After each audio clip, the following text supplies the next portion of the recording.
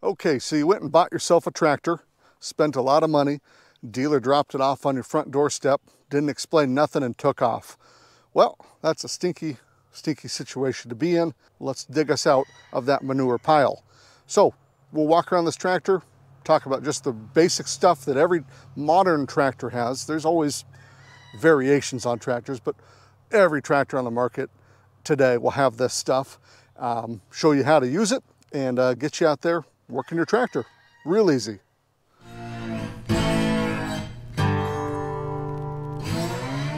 So the first thing that we'll look at on this tractor is on the front end. You got yourself a loader. Most every compact tractor on the market has a loader on it. It's a useful tool. Yours probably has it too. If you're considering buying a tractor without a loader, don't do it, get the loader. So these are loader arms and a bucket for scooping stuff. Of course, we've got tires in a tractor. Who would have thought? These are industrial tires. There's lots of different types of tires out there. On the rear end is what's called a 3-point hitch. Every compact tractor on the market is going to have a 3-point, and every large tractor on the market will have a 3-point. Why is it called a 3-point? Because there's 1 point here, 1 point here, and 1 point there that hooks to an implement. So it's a 3-point system. This will raise and lower. This is called your top link, and then you got your lower link arms. So top link, lower link arms. The lower link arms raise and lower. The top link just keeps things from flopping around. And you can adjust these. Then down here, we get a little doober here. This is called a PTO. It's a power takeoff. So it takes power from the engine back here and it spins. We'll get through that later.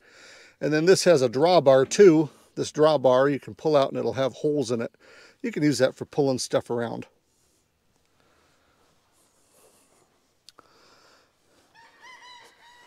Here's a fuel tank. I bet your tractor has one of those. Probably has a steering wheel too. This one has brakes on it that are called cutting brakes. So it's 2 brake pedals. You can pull a pin and it'll separate these brakes so you can brake your left wheel or your right wheel with it. I just keep mine locked together. No big deal. Every tractor on the market will have headlights, and most all of them will have flashers. There's also some optional buttons here we're not going to touch right now. Right here is a very important thing. This is a throttle. Every tractor on the market will have a hand throttle. You raise this to raise your RPMs and lower it to lower your RPMs. Unlike a car, this has a hand throttle. Cars, you throttle up with your feet. Well, a tractor, in some cases you can throttle up with your feet, but in all cases you can throttle up with your hand. This little guy here, this turns on the PTO on the back. Your tractor might have a lever that does the same thing. There may be a clutch you push in order to engage that lever. So that's something you got to read your instructions about or talk to your dealer about, but it's going to be yellow. PTO color is always yellow as far as I've ever seen. This tractor is a hydrostatic transmission. That means it has a forward pedal and a backwards pedal. Some hydrostatic tractors, instead of having a forward pedal and a backwards pedal, will have a banana pedal. So it'll rotate forward and backwards like that. Your foot will rock on it. But this one, forward pedal and a backwards pedal. There's a control here. This is your joystick. And you see some button, or some bucket pictures on here. That's because this is for controlling your front loader and the bucket. We'll get into that. And again, this is a hydrostatic tractor. So this one has a gear selector. So hydrostatic transmissions will still have, well, maybe not a gear selector, but a range selector. So maybe high, medium, low, maybe 1, 2, 3, and a neutral.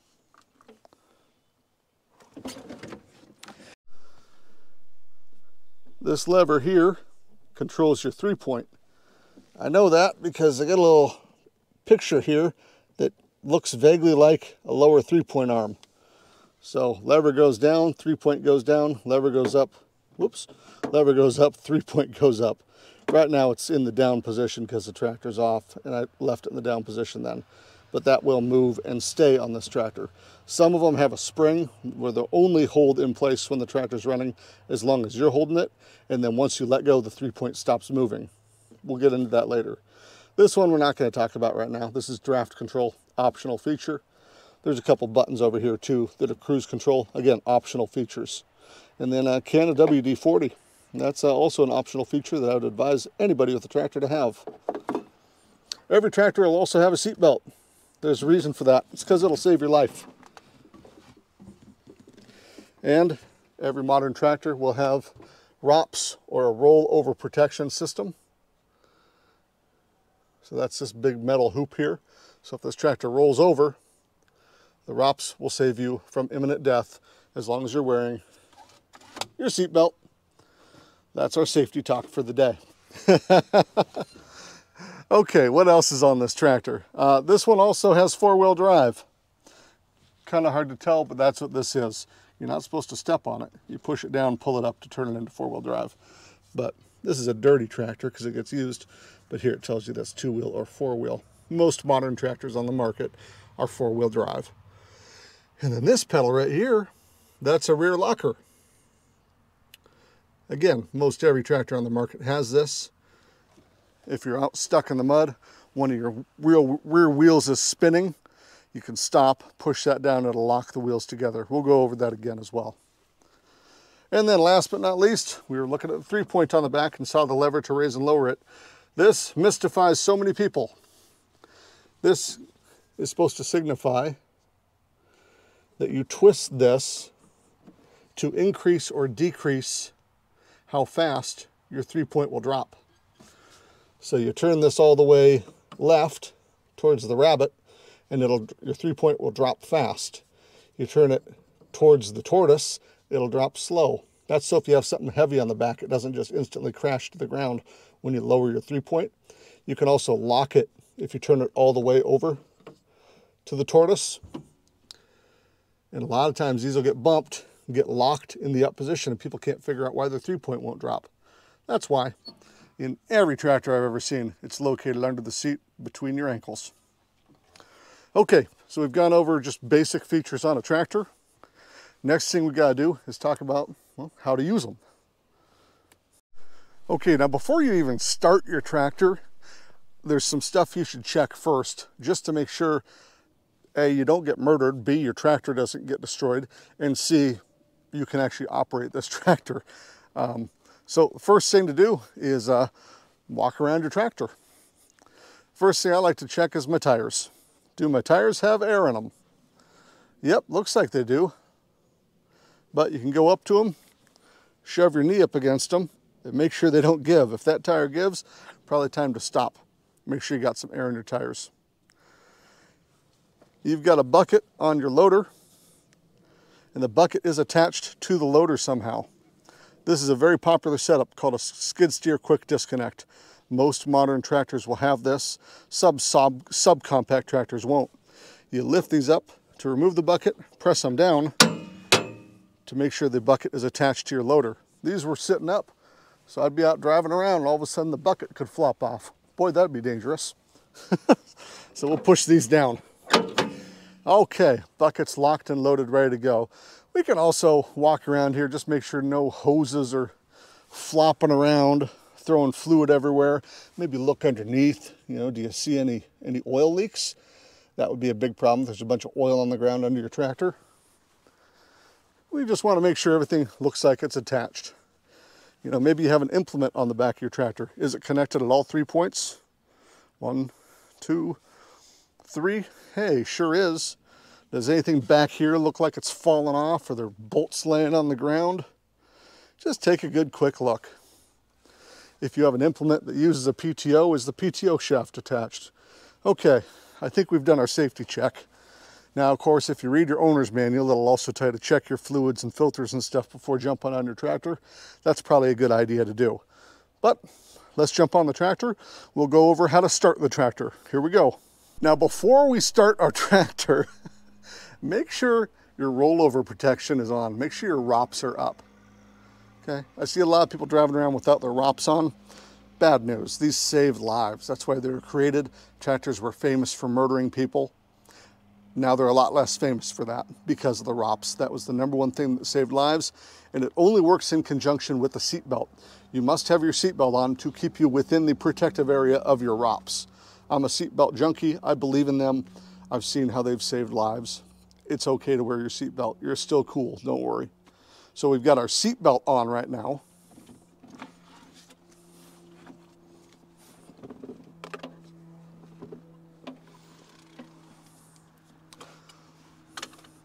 Our ROPS are up and pinned in so they can't just roll or flip on us if we roll. Now we can take our key and put it in the ignition. Okay, we can almost take the key and put it in the ignition. I know I'm being a real buzzkill here. The first thing you want to make sure before you start your tractor, well, no, I guess the second or third or fourth thing you want to check. There's a lot of stuff to check. Make sure your hand throttle is down. Make sure you are out of gear, or at least in neutral. Make sure your brake is depressed. And make sure your PTO is in the off position. You also got to make sure your posterior is in the seat. There's safety switches on modern tractors that prevent you from starting them in unsafe conditions, like with your PTO turned on, or with your brake not engaged, or your butt not in the seat. And a lot of them have transmission safety switches too, making sure the transmission's in neutral. Now this again is a hydrostatic tractor. We'll get into the differences between hydrostatic tractors and manual transmissions, but in a manual transmission, you make sure you're completely out of gear before starting.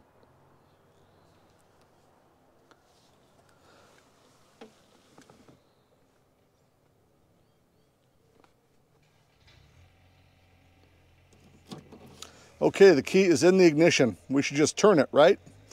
No.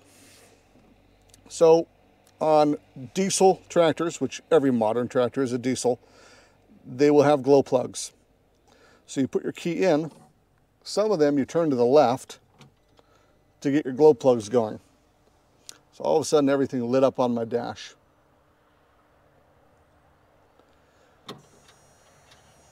If your glow plugs are going, there'll be a yellow squiggly line on the dash when you turn your key backwards. It doesn't need it. It's a warm day today. Now some tractors, you don't turn your key to the left to start your glow plugs and preheat your fuel. It's important to do on a cold day, otherwise the machine doesn't want to start. On some of them, you just click them one click to the right. Your dash will all light up. We'll wait a sec here and wait to see if the little yellow squiggly line is yellow squiggling. In this case, again, it didn't need it. It's gone through all of its diagnostic stuff. The thing's ready to start. So, foot on the brake.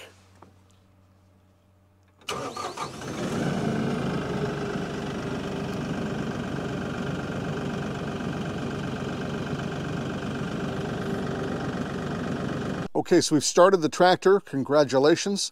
We're almost there, ready to get out there and do some tractor stuff. First thing you want to do is just check your fuel gauge, make sure you got fuel, and make sure your RPM gauge moved. If it's not moving, we can have some problems while operating our tractor. But make sure you got fuel. It's really embarrassing to run out of fuel in the field just because you didn't check, and it's really hard to restart a diesel after it's run out of diesel. So make sure you got fuel before you start tractoring around. Now, before we start moving, there's two things you got to do. Number one, grab your joystick and pull it backwards. That's going to raise your loader. And we'll get into working the joystick in a minute here. But number one, raise that joystick. Get your bucket off the ground. Otherwise, you're going to be carving the ground up or messing up your loader frame. So pull this backwards towards you. If it's mounted up here, press it down. It's going to make that bucket go up. Down makes it go up. Backwards makes the bucket go up. So we want to get the loader off the ground. You don't need it up in the sky. We just need it off the ground. So we'll do that first. The next thing you're going to do is grab your 3-point control, pull that all the way to the top to raise your 3-point all the way up. If you have an implement on the back, it's going to drag through the ground if you don't do that. We don't need to be grading everything in sight. You just want to grade the stuff you want to grade. So take this lever, put your hand on it, pull it all the way up. make sure your 3-point is in the air, even if you don't have an implement on it. Get it up in the air. It's a best practice. It's just one of those things you should do every time you get on your tractor. Put your loader up, put your 3-point up. Just make it automatic so you don't, again, go out and wreck something. Okay, we're ready to start moving forward, right? No. There's so many steps here. I'm assuming your foot is still on the still on the brake, right? I mean, we didn't say to take it off the brake, so that should prevent the tractor from rolling on you. So your foot's still on the brake, I hope. We'll want to release the parking brake before you start moving forward, right? Right? I would think so. Keep your foot on the brake. In this case, this has a handbrake that we release. Push the button, lower it down, just like your car would have. This handle's orange. Usually the parking brake's going to be orange. You might not have a lever over here next to your hip. You might have one somewhere down here. So let's identify where that parking brake is. Some of them, when you push your foot down and release, will just release the parking brake. But let's put your foot on the brake, keep it there. It's okay to be safe. The next thing we got to figure out is, well, I hope we would have already figured it out, is if you have a hydrostatic transmission or a manual transmission. Manual transmissions will be called manual transmissions. They'll be called gear drives. They might be called a shuttle. They might be called a hydro shuttle. They might be called a power shuttle. They might be called a power shift. Every stinking tractor manufacturer has their own fancy name for a manual transmission. And my advice, if you haven't already bought your tractor, buy a hydrostatic if you're a newbie. It's just easier. It's like an automatic transmission. The only real benefit of a manual, especially on a compact tractor, which is what most people are buying, and if you're watching this video, you're probably buying a compact tractor. The only real benefit to a manual transmission is if you're doing a lot of plowing, a lot of tillage. There's some grading applications where it's more helpful, but by and large, a hydrostatic or automatic transmission on a tractor is way easier for just driving around, doing jobs, and doing loader work. Whereas a manual, you may get a little more power to the rear end. You could always just buy a higher horsepower tractor with a hydrostatic transmission and have a lot less headaches, and in reality, less maintenance in the future.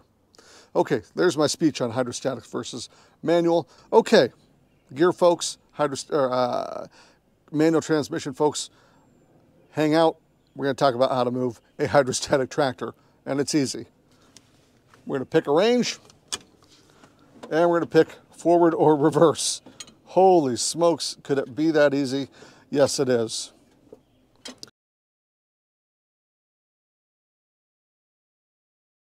So, tractor's running. We've picked our range, and we're going to move forward with the tractor. That is how to move your tractor.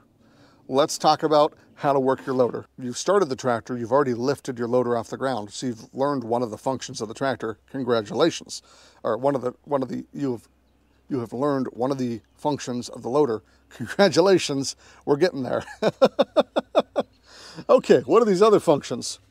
So, you pull this lever back or down, your loader goes up. You push your lever forward or up, your loader will go down. You pull it in towards you, your bucket will curl towards you. You push it away from you, your bucket will dump. Many, many tractors on the market can do two functions at once. So to do that, we would, kind of go at a diagonal, right? We would curl as we lift. Maybe you just push it straight to the diagonal and it's got a place where it clicks in. Maybe you've got to kind of lift and then go into your curl. Sometimes it takes a little practice.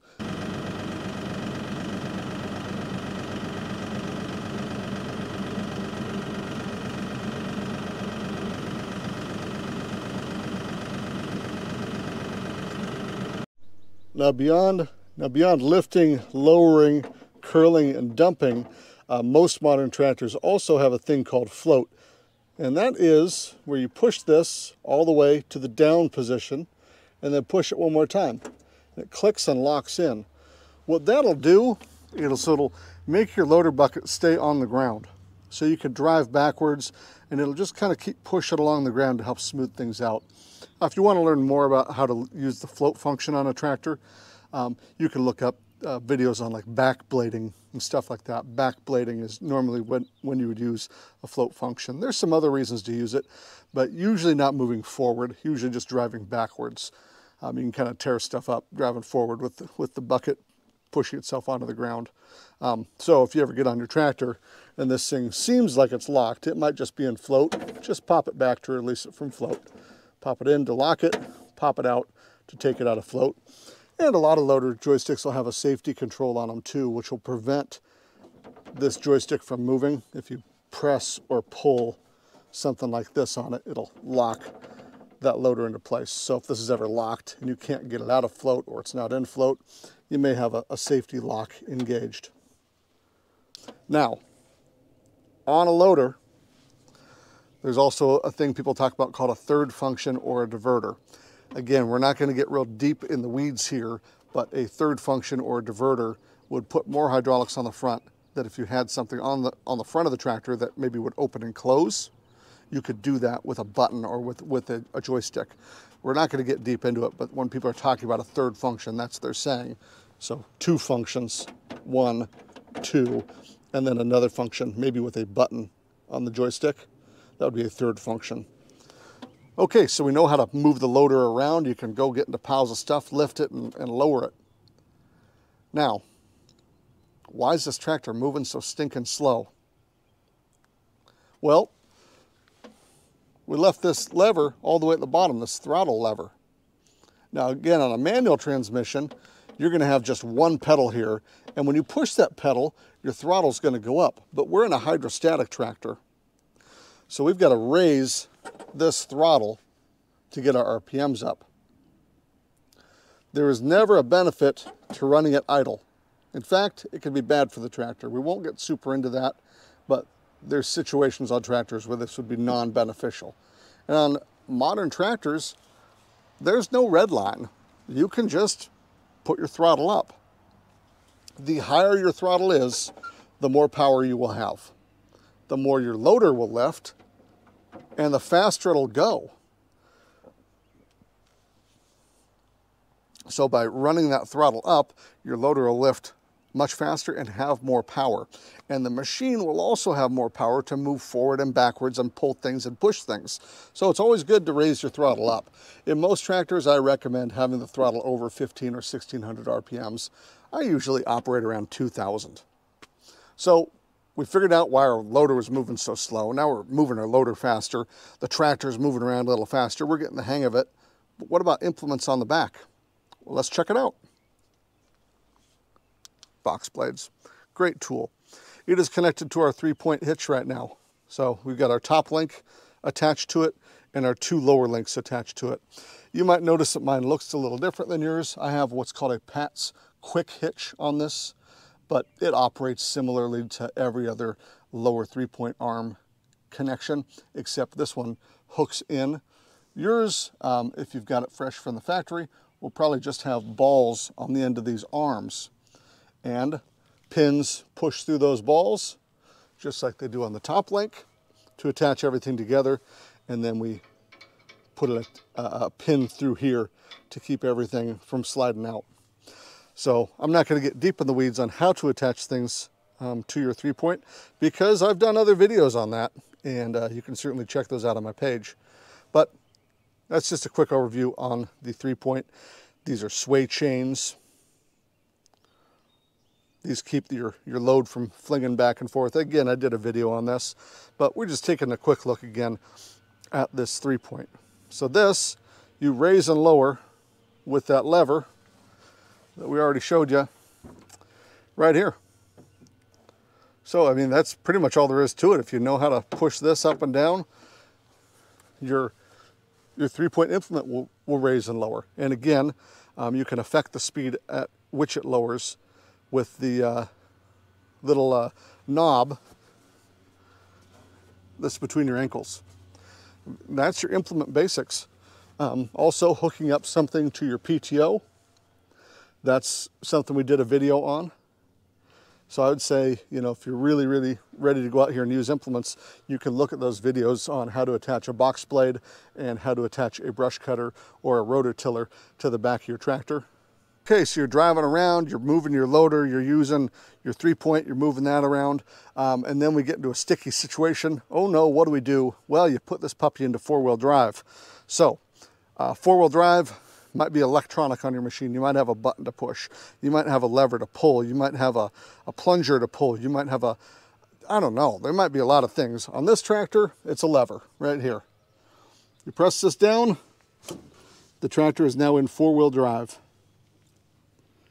You pull it up, the tractor is now in 2-wheel drive. 4-wheel drive, you don't want to use on hard packed stuff. You don't want to use it on pavement. It can bind your front and rear ends and kind of grind them. You only want to use it in slick situations.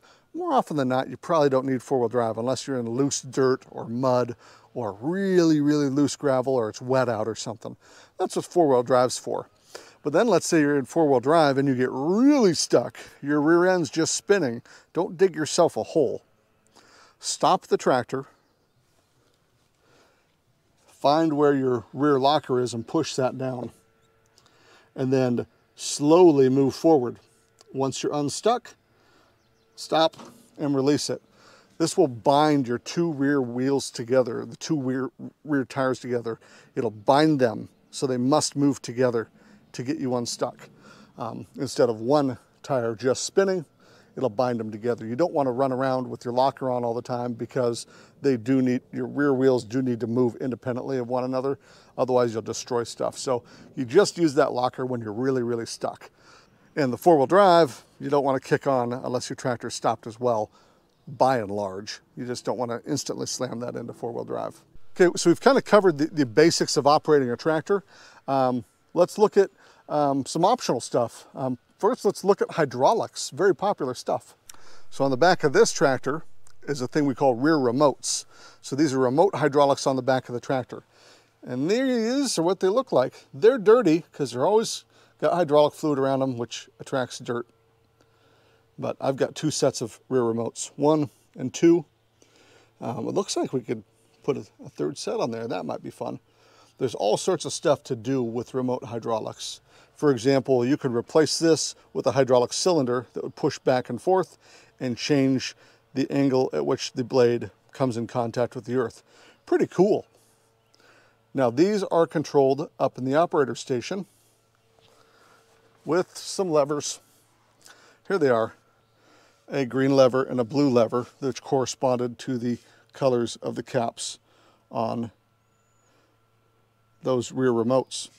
This one is on a spring, so you press it till you're done with it doing its function and then release, and it will stop pushing hydraulic fluid through that port. So this is the bottom port and the top port.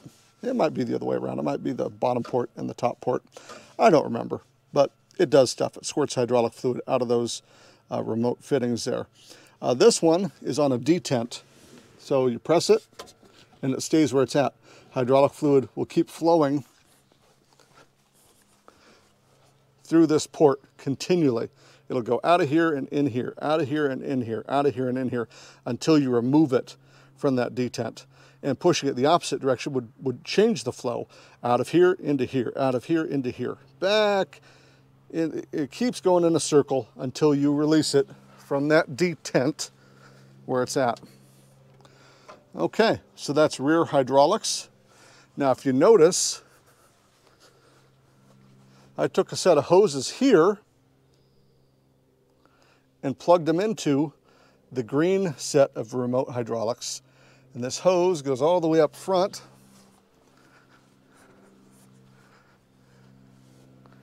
down my loader frame and the end here. So we have a grapple for this tractor.